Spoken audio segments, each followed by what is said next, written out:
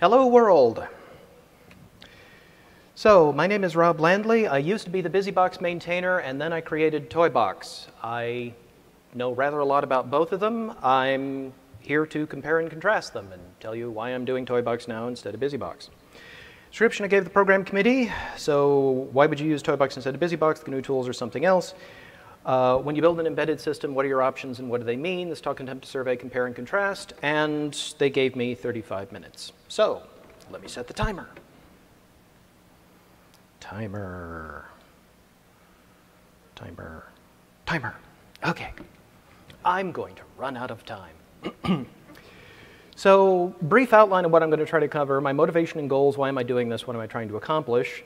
What did I do? My timeline to work with BusyBox, the licensing issues that made me gear shift, and timeline to work with Toybox.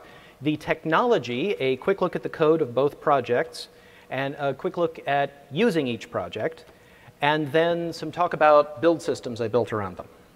So I was a maintainer of BusyBox and left to create Toybox. I have experience with both, so obviously I would say to use Toybox because that's what I'm working on now, but let me explain why.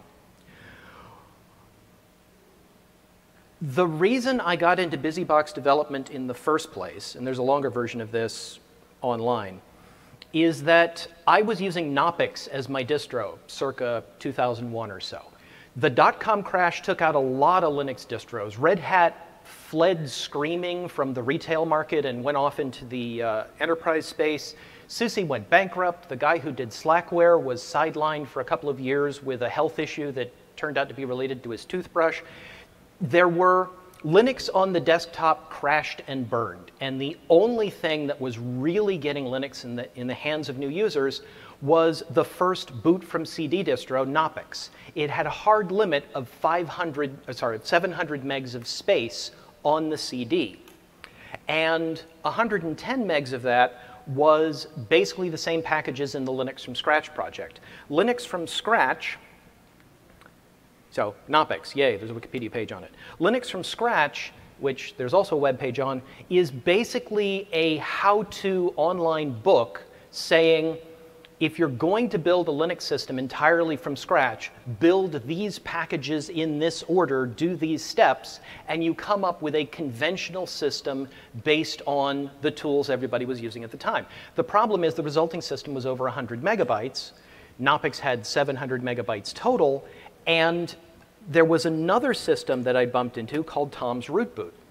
Tom's Root Boot was a specially formatted 3.5-inch floppy disk, if you remember those, that had it booted to a Linux command line with everything.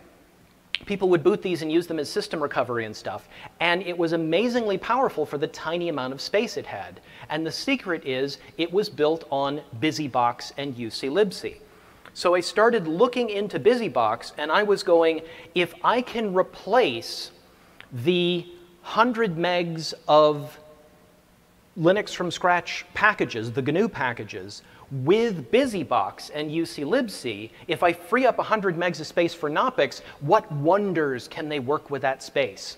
So I set about trying to do it, and it didn't work. It spectacularly didn't work. Even the commands that were available in BusyBox tended to have missing options. When I attempted to run the autoconf of binutils, which was the first package you built at the time under Linux from Scratch, it seg-faulted, and then when I fixed that, it hung. And it's like, great. So I spent a lot of time, I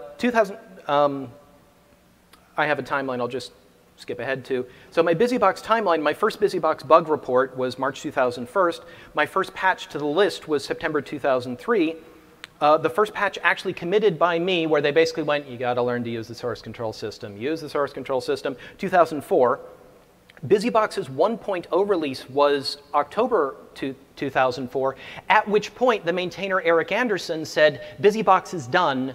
I'm going to go do other stuff. And he went off and spent time on Buildroot. I put together a 1.01 accumulated bug fixes release and sent him the tarball, and he blessed it and uploaded it. And if you cut the releases, you kind of are the maintainer. And well, for the next development release, I became BusyBox maintainer. Eric basically went, you're doing all this work on this, I'm not doing it anymore, here's the keys to the server.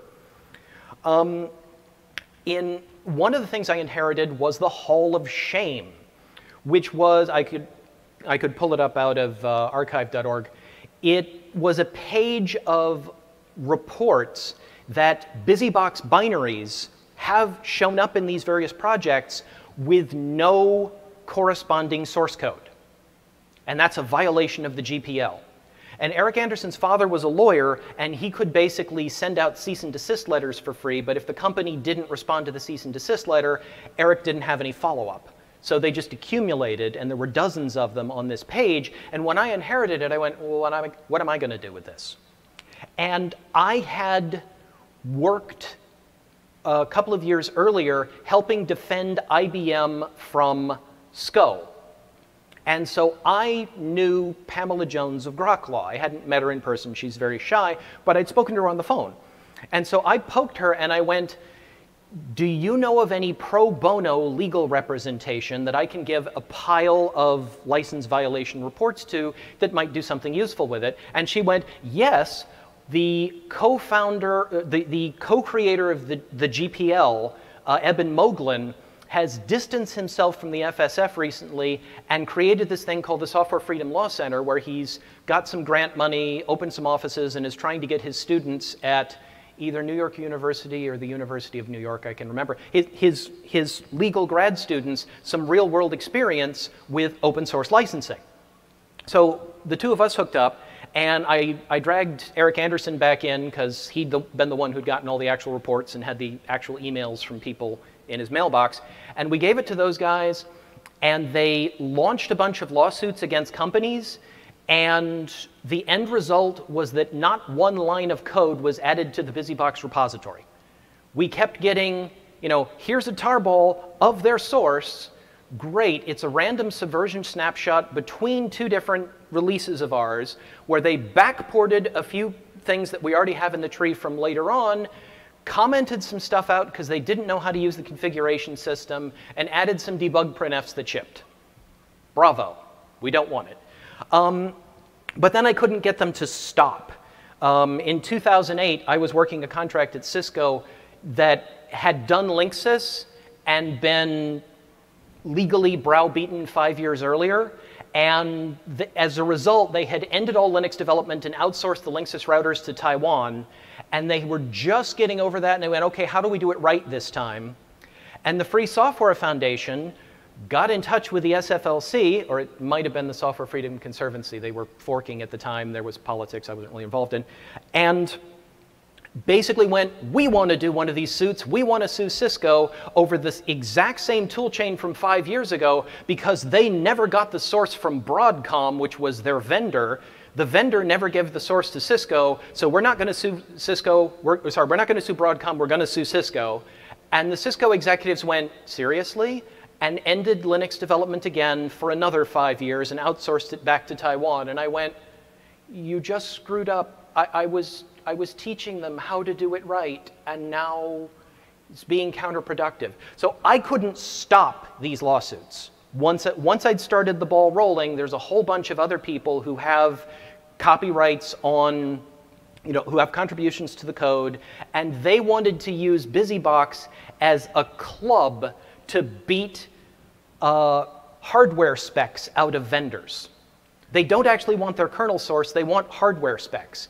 Because, you know, obviously the forced ETH driver could not have been created by reverse engineering. Obviously, we don't have, you know, NVIDIA drivers created by reverse engineering. I mean, clearly, we have to do this through the courts. And that has no downsides of making BusyBox seem kind of toxic to a lot of companies.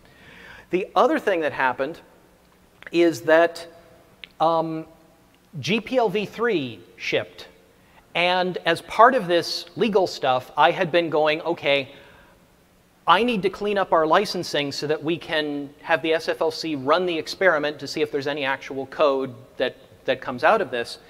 And we have incorporated GPL v2 only code. Our license is GPL v2 or later. That's essentially a dual license, GPL v2 and GPL v3. But we have GPL v2 only code that came from kernel developers that's been incorporated into our tree, and we just got a large hot plug patch submitted with more GPL v2 only code, and it's like, OK, Do we go back and audit all the existing code, or do we admit that our license is GPL v2 only and just change it to say that?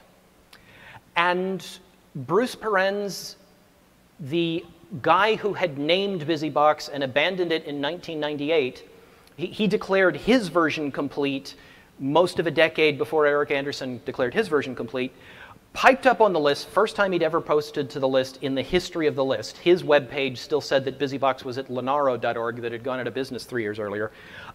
He piped up and said, you will be going to GPL v3 because I say so. You know, I have moral authority over this thing. It turned into an argument that we had already been discussing on the mailing list for half a year. What should we do about this? We had come to a conclusion. He stepped up to override the conclusion that the current maintainer and the previous maintainer had come to, and it turned into a big fight. And I basically went, I'm the one actually doing this. It's GPL v2 only. I'm going on. I've locked it down. And then it was no fun anymore, because he was taking credit for everything I was doing, even though I did some forensic analysis to prove that none of his code was still in the thing and he hadn't touched it in 10 years. And when I started working on it, I hadn't even been aware he'd ever been involved. But he had invoked this authority, and it's like, I just don't want to do this anymore. I'm not being paid for this. It stopped being fun. So I wandered away from the project, and the most recent commit I did to the BusyBox repository was in 2011. I still sent them stuff, but I was no longer remotely a full-time developer. But I still had all this work that I was doing, and the motivation of freeing up space for Knopics had turned into, I want to create the simplest Linux system capable of rebuilding itself under itself from source code. I want something simple. I want something small. I want something auditable. When I was maintaining BusyBox, I got an email from one of the people who worked at Cheyenne Mountain before they closed that, where NORAD was. The big war games display was running BusyBox. And I went, I'm not actually comfortable with my code helping defend the country from nuclear attack. Why? And they went, these are highly secure systems. Every line of code they run has to be audited. And we would much rather audit 500,000 lines of BusyBox than tens of millions of lines of corresponding GNU code that do the same thing. And I went, oh, you have a point. And that's when I started to realize that, you know, security and reproducibility and these kind of things are good in and of themselves. One of the things that first got me looking at BusyBox in the first place was I made the mistake of looking at the GNU cat source code, all 833 lines of it. How do you spend 833 lines of C implementing cat? BusyBox's cat was 65 lines, and half of that was the license boilerplate at the top. It's like, okay, it's cat, it's a for loop. All right. So I had a project that was replaced by a couple of projects, and that history page goes into detail, but it was eventually called Firmware Linux, where I was replacing 20-something packages, and I have a tab up with the old page for when the project was called that. I replaced come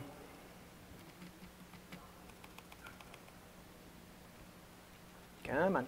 Here we go. I replaced bzip2 core utils, e2fs progs, file find utils, gawk grep, inet utils, less tar util linux, and vim with BusyBox. At this point, which was 2006 when this project ended and that web page got snapshot.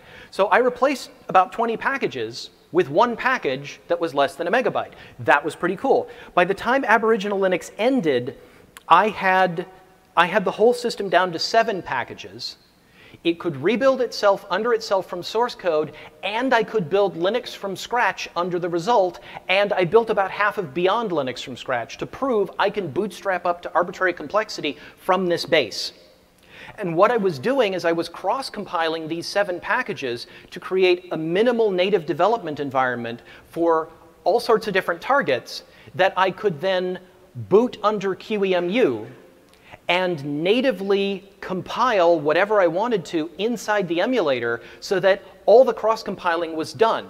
The motto of the project was, we cross-compile so you don't have to. You know, my goal was to make cross-compiling go away, basically as a concept. And in order to speed it up, QEMU didn't really do SMP well. It was all simulated. It was basically one thread on the host emulating multiple threads on the target. So what I did is I installed dist.CC in there and had it call out to the cross-compiler on the host to move the heavy lifting of compilation outside the emulated environment. But as far as the native compile was, as far as inside the emulator was concerned, it was 100% native, and autoconf could run all the binaries it was building. There was only one set of headers to include, only one set of libraries. There weren't multiple build contexts to keep straight and get confused with each other. It was very simple, very straightforward, and it worked. Modulo, I refused to upgrade after the, you know, you will do GPL v3 with BusyBox thing. My response to GPL v3 basically became death first, and I refused to upgrade off of the last GPL v2 releases of things like GCC and binutils, which meant the things became increasingly stale, and that's why the project eventually rolled to a stop and I stopped doing it. So when I left BusyBox, I started work on Toybox because I had a lot of leftover ideas that I still enjoyed poking at this for fun. I didn't really expect anybody else to use Toybox because BusyBox had a 10-year head start, 3 years of which was my own work. I had handed it off to the best maintainer I could find. Just because I can't motivate myself to work on it anymore didn't mean I wanted to be a bottleneck. And I was just doing Toybox purely for fun. And then, I'm skipping around a bit in my prepared thing, and then Tim Bird, who founded this convention, poked me and basically reminded me that Android's command line was crap. It had a thing called Toolbox and a library called Bionic, which back in 2011 were basically a folded over piece of tinfoil stuck in the slot to complete the circuit to just enough where we can boot into the Java VM and everything else runs in Java. And their user space wasn't really there at the time. It had had no effort whatsoever. And I had written a paper,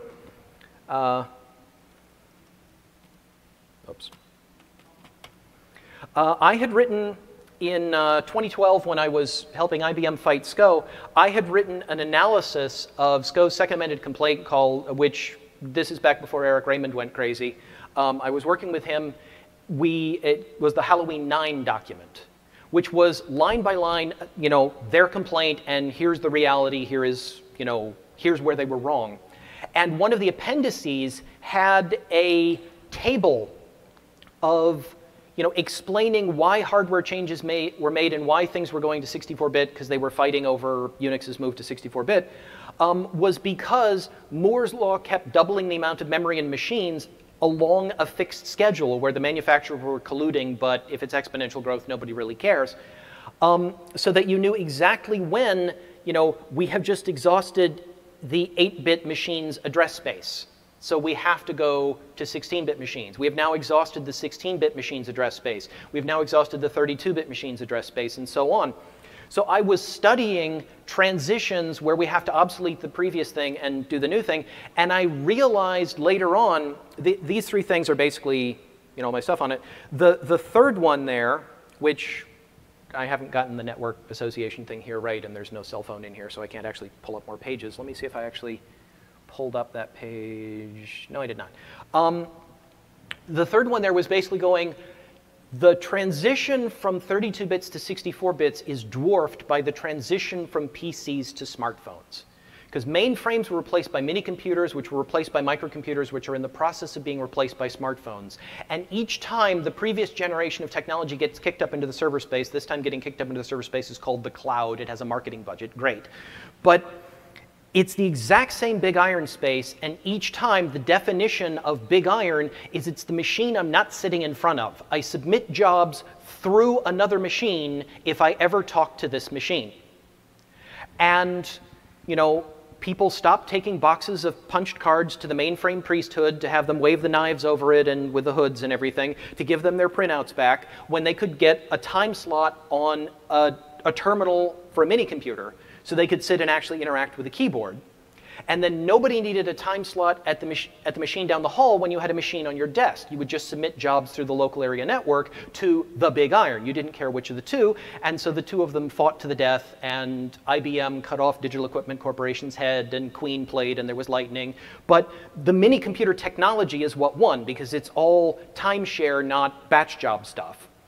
And now, IBM and Amazon just fought to the death with Amazon EC2, and IBM's death looked like doing a reverse acquisition of Red Hat the same way AOL bought Time Warner. Yeah, it really went that way.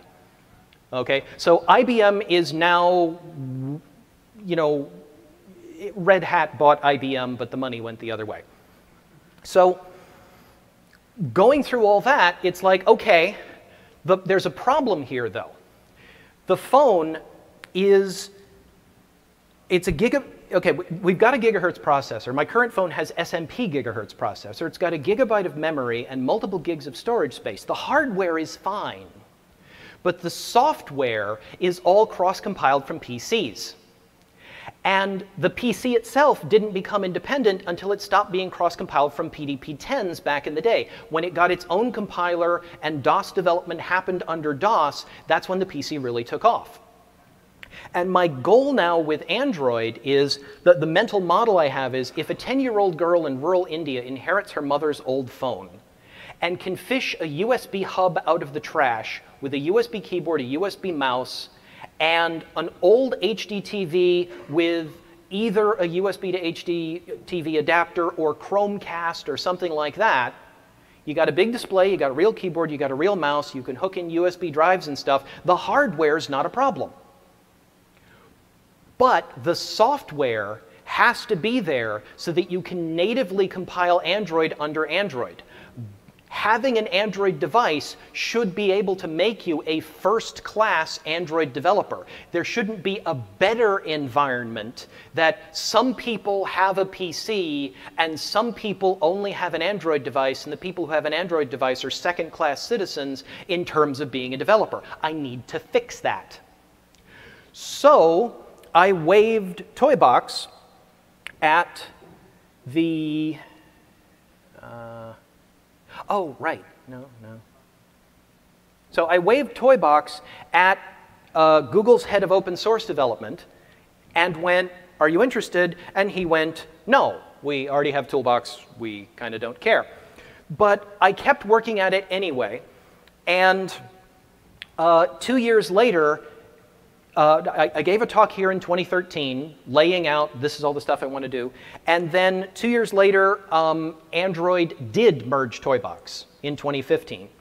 And I'm going to gloss over the rest of that, but that's kind of what I've been working towards. I was doing Aboriginal Linux. I now have a new one called MakeRoot, which I just merged into Toybox that is a much smaller and simpler build.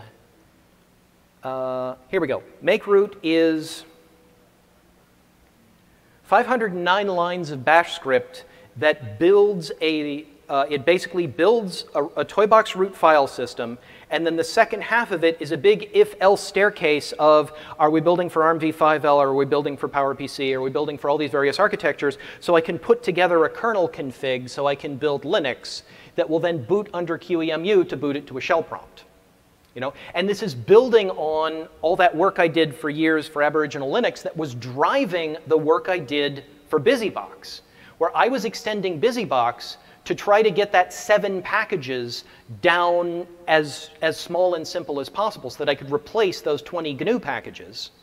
Well, what I'm doing with Toybox is I'm trying to do the same thing to Android, only more so, because now I think I can get it down to 4 packages. Basically, you need a Linux kernel, you need a C compiler, you need a C library, and you need a set of command line utilities. And I'm pretty well along the way. The thing I am working on now is I am making a bash replacement shell script. The BusyBox Ash is 14,000 lines of code and is not a full bash replacement. I think I can get one in about 3,000 to 3,500 lines of C, but I'm still working on it. I've got about 1,300 lines written so far. I've finished syntax checking and am working on flow control. Anyway, so let me skip because I've only got, I have about 10 minutes left. So I did that. Licensing. Basically, I switched from BusyBox to Toybox because of licensing. I try not to care about licensing anymore. I ran the experiment. Copyleft did not help add code to BusyBox. We tried, we enforced it, and then when I had run the experiment and proven the negative, I couldn't get them to stop. I sort of yodeled and the avalanche happened, and about 3 times in my career I have yodeled and set off an avalanche I could not then steer. That was one of those 3 times. So the thing about the GPL is there's no such thing as the GPL anymore. Linux and Samba can't share code. The kernel and Samba implement 2 ends of the same network protocol. They're both GPL, but one of them is GPL v2 only, the other one's GPL v3 or later. Those are not compatible licenses. And a project like QEMU that wants to be GPL v2 or later can't accept code from either source if it is. That's fragmentation. And once you have copyleft broken into warring camps, you tend to get GPL next and Afro GPL, and you tend to get additional fragmentation. The other thing that happened is the response to GPL v3 on the part of every corporation everywhere was the same death first I had, but worse, they threw out the GPL v2 baby with the GPL v3 bathwater. When GCC went GPL v3, Apple froze on GCC 4.2.1 and BinUtils 2.17, the last GPL v2 releases, for 5 years in Xcode, while they sponsored the development of a replacement LLVM that they could move over to. And then Google went, oh, what a good idea, and Android is built exclusively with LLVM these days, and they've actually removed GCC from the Android native development kit. It's not involved in Android builds at all anymore. Google's no GPL in user space policy is enforced through its trademark licensing guidelines, where if a phone vendor adds GPL code, adds additional GPL code that's not in the stuff that was grandfathered in to the Android image, they can't call the result Android anymore. You know, Apple wrote a Samba replacement because Samba went GPL v3, so they yanked it, and it's not in Mac OS X anymore. Apple wrote its own. Google wrote its own Bluetooth daemon to replace the GPL Bluetooth daemon. I mean, they're continuing to do this because GPL v3 was so bad, it destroyed the idea of the GPL, not only for all these corporations, but who under the age of 25 still thinks copyleft is a good idea? We are riding down the half-life of the installed base of not only copyleft code, but copyleft developers. And I had to go through the Kubler-Ross stages of grief to come to terms with this because I thought GPL v2 was really, really cool. So what, you know, the GPL was a terminal node in a directed graph of license convertibility. All us developers needed to know is it GPL compatible or not? If it is, we can treat it as GPL. If it's not, don't use it, and we're done. We don't have to be a lawyer. It let us not care. It was a universal receiver license. The other end of that is universal donor, which people have put on a GPL versus BSD axis for years, but it turns out that the universal donor is actually public domain. The problem is the Apple versus Franklin decision in 1983 extended copyright to cover binaries. That's what created modern proprietary software. It was a specific legal decision. Before that, a binary was legally just a number. You couldn't copyright it. And afterwards, it was. And what that meant is there was between 15 and 50 years of public domain software out there that was the main competitor of this gold rush of software, shrink wrap software. And they all did all the marketing they could to FUD it. They basically went, the public domain is terrible, the same way bottled water vendors insist that tap water is somehow harmful for you in a way that does not show up on any scientific testing. You know, it's the exact same, you know, don't do that, do this. And the problem is the people who grew up there internalized it to the point where OSI's lawyer, Larry Rosen, wrote a hit piece in 2002 comparing releasing code into the public domain to abandoning trash by the side of the highway. Literally. He basically said, you know, public domain is littering. And it's like, no, it isn't. But it's been thoroughly fudded.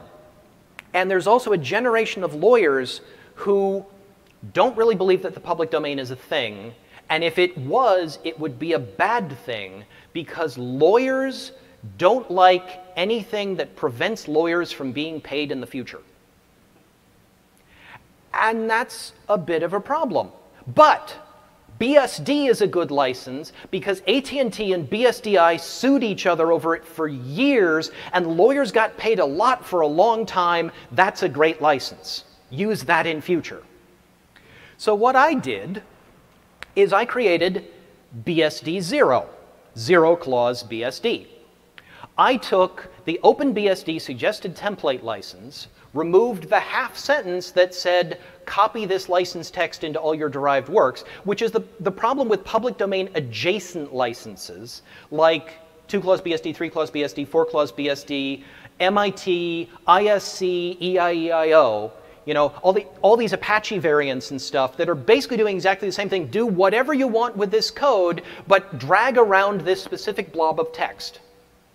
Well, the problem with dragging around the specific blob of text is BusyBox's ping command. At the start of the command, it says, this is GPL. At the end of the command, it says, here's the BSD license. And it's like, wait, doesn't the GPL say no additional terms? And this says drag around the specific blob of text? Okay, so no copyright troll has actually sued anybody over this yet, so it's not actually a problem. You know, there's nobody out there who's going to try to make trouble with that. Great.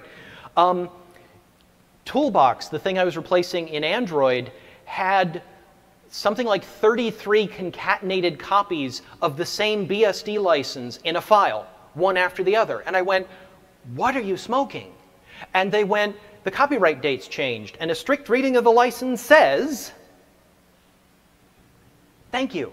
The Kindle Paperwhite had 325 pages of concatenated license text, and it's about licensing pull down. It's like, this is crazy. If you ever actually do have to use this license in any kind of legal context, well, which one is it? What does apply to your code when you have this stuttering problem? You know, and plus, the biggest problem is that all those people under the age of 25 who went, okay, copyrights, you know, copyleft is a bad idea. It turns out copyright is a bad idea. They lumped software licenses in with software patents, and they went, this is too dumb to live. We're just going to opt out until the boomers die. And this is a problem because in the meantime, we can't use this code. It's like, you know, what was that mail server? Not QEMU, the one starting with Q? QMail. The guy who did QMail refused to say what the license terms were for many years. He was doing a similar opting out, and it meant people couldn't use it. So there are public domain equivalent licenses. I'm out of sync with these things. I have a lot of notes on this. There's public domain equivalent licenses, the most prominent of which are, there's one called the unlicensed, which is it's a career-limiting move of a name. I can't use that code, it's unlicensed. That's the problem we're fighting against. No. There's Creative Commons 0, which people who recognized, oh, this is a public domain license, you know, hit with FUD. And there is, there's WTFPL, which it's kind of hard to use the name because it's expanded in the license in a corporate context. They're a little unhappy about that. And there's just plain Dropbear is based on libtommath and libtomcrypt, which are,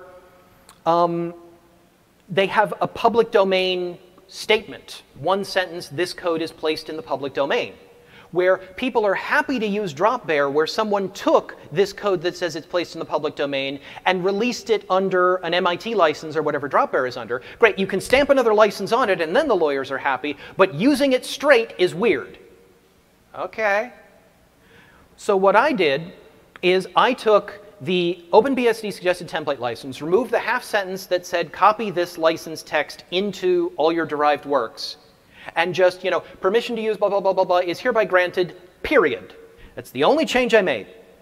I got permission from Marshall McCusick, the BSD maintainer who took over from Bill Joy, to call it a BSD license. Technically, OpenBSD was recommending an ISC license, but since the OpenBSD suggested template license and Marshall McCusick said it's okay, I'm calling it a BSD license. Because all those lawyers who say public domain bad, BSD good, this is a BSD license. There's 2-clause BSD, 3-clause BSD, 4-clause BSD, now there's 0-clause BSD. Right, rubber stamp. It's being shipped in Android.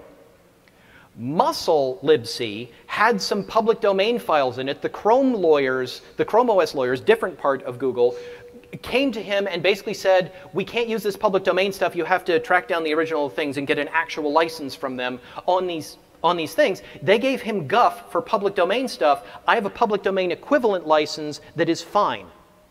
So basically, I have made a corporate-friendly public domain equivalent license where I can go to all the people who aren't licensing their code and go, how about this? Is this good enough? Is this an okay way of opting out that doesn't inconvenience the rest of us for the next 15 years? So that's the thing I'm doing. I am actually over my time, and there's a whole section on actually comparing the code of Toybox and BusyBox. Basically, Toybox has much simpler code. It's not an if-def forest. Let me just compare one file before they kick me out of this room. Toybox clean. OK, the main function of BusyBox is, it's not at the top level. It's in libbb appletlib. Oh, sorry, BusyBox clean. libbb appletlib.c, which starts with a bunch of if-defs for various architectures. In Toybox, I have lib/portability.h. All those kind of if-defs go in one place. They're not in any of the actual commands. They're not in the library. We then have, you know, another thing Toybox tries to adhere to is single point of truth. Every actual piece of information that's a decision of any kind should exist in one place. So you change it in one place, and that's the only place. Here, they're marshaling, you know, this thing implies that thing, you know, in a file. I try not to do that. There's a bunch of other stuff where they have, like, you know, you see the if-def forest. They have if-zeros, where they have basically commented out code where we could micromanage this for speed, or we don't trust the compiler's optimizer to get this right, so we write it in a different way. And it's like, compilers completely change how their optimizer works every 5 years. It's just, you know, give it something small, give it something simple, trust it to do its job, and if it doesn't work, use LLVM instead. So anyway, skipping all that, we don't have time. Going down to the bottom here, here is the main function in line 1033 of libbb/appletlib in the else case of an if-def. It has unused param, which is more micromanaging of the compiler. It starts with an if-zero, and then the rest of it is compiler micromanaging, another if-zero. If we're not using a no MMU system, you know, just if this is my first thing where I'm going to go, OK, where does execution start in BusyBox? I want to drill my way down. This is a bit of a headache. Here's the corresponding Toybox code. OK, ls-l *.c. There is one C file at the top level. It is 259 lines long. The last function in it is main. It starts with, technically speaking, you can exec something where argv0 is a null pointer, Don't let that segfault it. Give it good error return code for that. So that's a this should never happen check. This is save the current stack position so I can figure out how many times to recurse running commands internally rather than doing out. I have an explanation of why I do that. This one is going away soon. This was an Android bug where they had their signal handling set up wrong in Bionic, which they fixed. I was poking Elliot Hughes, the #2 maintainer in the #2 contributor to Toybox, is the Android Bionic maintainer. He syncs my code every Friday from the public repository and has a policy that he sends me patches and then pulls from me. The only things that diverge in Android's version of Toybox is the build system, because they're using Ninja and I'm not. So they have off to one side some build files, but all the changes to the actual Toybox code that goes in the binary go to me, and then he pulls it from GitHub. So this whole block is going away in about a year and a half. I have a policy that I try to maintain backwards compatibility for 7 years, but for Android, we're probably going to do 5 on that. I don't have time to go into that. Ask me later. This is my, no MMU block, because I need the same kind of thing. But it's not an if def. It's just an if on a constant. And then, if the Toybox binary is built into this thing, call the multiplexer that figures out which command we're running. And all it's doing is basically shift the arguments 1 to the left and call the Toybox main function, because Toybox's first argument is now the name of the command we were run. So reusing the existing code, single point of truth. Else, call the init function myself to set it up and call the main function for that command. So basically you can then, and then the rest of this file is, this is the setup code that figures out, that sets up for a command and figures out what command needs to be run. All the setup code goes in main.c. So I try, and notice there's a lot of comments in here. In a lot of these functions, there's more comments than code, and it's still only 259 lines. Let's see, tty.c is a nice small one. Okay, so whole thing, 23 lines. By the way, I pushed this concept upstream into Toybox in 2010. I met Dennis Vlasenko here, and I explained to him that when I'm adding a command to Toybox, I drop one new file in a directory, and it's just picked up automatically by the build, and everything about that command is in that one file. And to add a command to Toybox at the time, I had to touch 5 files. And he did a more complicated version of this idea, but a lot of this did actually make it upstream into BusyBox, because it was before 2011 when I did the Android relaunch and started seriously focusing on this. I was still, I pushed I pushed Toybox patch into BusyBox. I sent them a network block device client implementation. I fixed the fact that their VI, if you cursored up and down on a serial link, it would delete lines because it was decoupling the escape sequences and treating them as individual characters. I was still contributing to BusyBox, and now I'm not. But basically, and then the main function is just 3 lines in a main. And then if we go over to BusyBox, let's see, asterisk, probably tty.c. 68 lines. This is their version of that thing I had, and this is their tty main function. Okay, that's a tiny one. That is not, well, I mean, this one probably is 3 times the size, but a lot of them, I am seriously looking at, I think I can write a shell that's a proper bash replacement that does the curly bracket syntax and less than parentheses arguments to redirect the thing of a command to treat it as a file kind of thing. I think I can do all that in 3,000 to 3,500 lines. Their ash is 14,000 lines. And the thing is, asterisk ash.c, 14,000 lines, hush.c, 11 or almost 12,000 lines. Those are 2 different shell implementations. There's a lot of stuff in BusyBox. I am constantly polishing Toybox. I am constantly trying to clean stuff up. I have a page Can't access the web, so here is my, let's see, Toybox, clean, www, cleanup.html. I have an entire page devoted to things like the ifconfig command. When it was submitted to me as an external contribution, it was 38 functions in 1,500 lines. When I was done, it was 4 functions in 520 lines. And this is all the changes it went through to get there.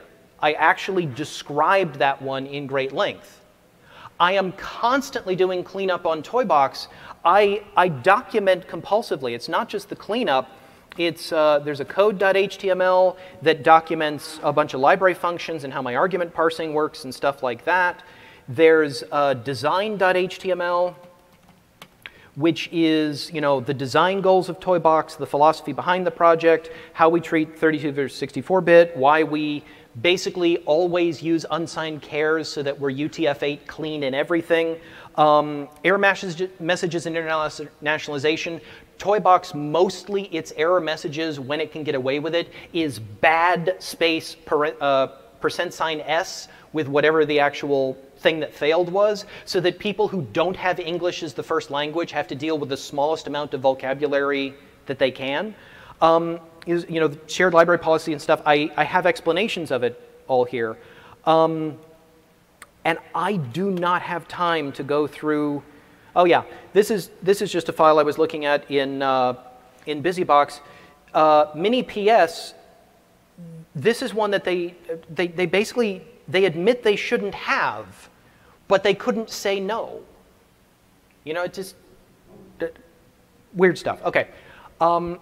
I tried to save some time for questions. I am over time and they're being very nice. I will take 2 or 3 questions if they don't throw me out, but they got to be fast. Okay? Does anybody here have questions? Yeah. So, from what you said, I understand that BusyBox is GPL and Toybox is BSD. Zero clause BSD. It's actually a public domain equivalent license. It's approved by SPDX, by the way. Zero BSD is the SPDX short identifier. So my question is, GPL has additional protections where if somebody takes your code, makes a modification, they have to allow you to basically yes. that code so you can copy left. BSD does not have something like that? Or yes. Are you comfortable with that? Remember how I started the first GPL enforcement suits? And they went on, if you include the ones in France and stuff, for something like 5 years. And not, okay, 1 line of code was added to BusyBox. The lawyers asked me to put a copyright notice in, when you ran the BusyBox command saying copyright Eric Anderson, Rob Landley, Dennis Vlasenko, and others. You know, that was the only line of code added as a result of everybody we sued combined. There was never any code we actually wanted that wasn't submitted upstream. In the cases where they did do something, it was literally faster for us not even looking at their code to go, oh, that concept, and write a new one from scratch. Okay, thanks. Anybody else? Oh, yes.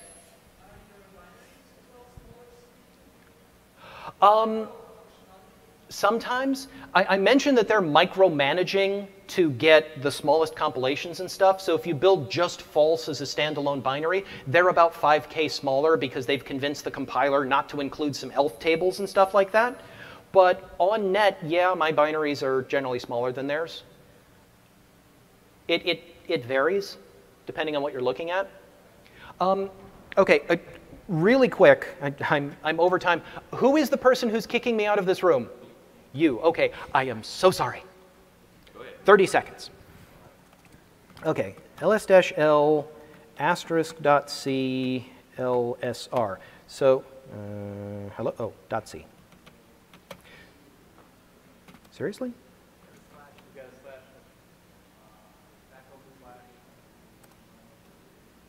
What? Oh, yeah. I'm sorry. I'm a little fried right now. Okay. So they've got lots of code, lots of things that, you know, 300K, 80K, 50K, 60K, lots of big things. And if you WC them, to see how many lines they are, sort-U, n. You know, we're getting 3,000 lines, 3,000 lines, 2,000 lines, 11,000 lines, 14,000 lines. Same thing for Toybox.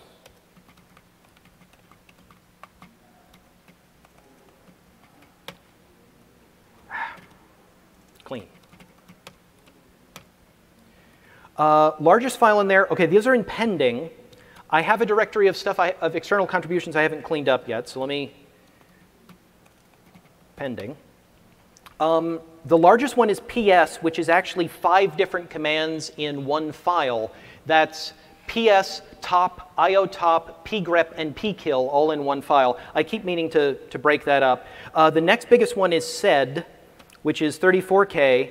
Tar is 29K, bzcat 23, and then everything file and below is 20K or less. And if I do the same WC on that to see how many lines they are, sort-n, again, no pending. PS, as I said, is almost 2,000 lines. My bad, I need to fix that. Sed is just over my 1,000 lines that I try to keep everything under. And the thing is, half of sed is comments and white space, so I could make it smaller, but that would make it less readable. And then everything else is 1,000 lines of code or below.